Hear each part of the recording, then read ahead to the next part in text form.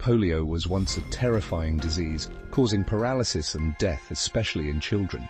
But the story of the polio vaccine is one of hope and innovation. In the early 20th century, polio outbreaks struck fear into communities. In the 1950s, American physician Dr. Jonas Salk began developing a vaccine using inactivated polio virus, which could stimulate an immune response without causing the disease. After rigorous testing, Salk conducted a large-scale trial in 1954 involving over 1 million children.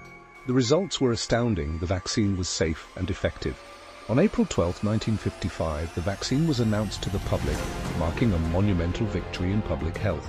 Following Salk's success, Dr. Albert Sabin developed an oral polio vaccine, making vaccination easier and more accessible. By the 1960s, widespread vaccination campaigns led to the near eradication of polio in many parts of the world. Today, thanks to these efforts, polio has been eliminated in most countries, saving countless lives.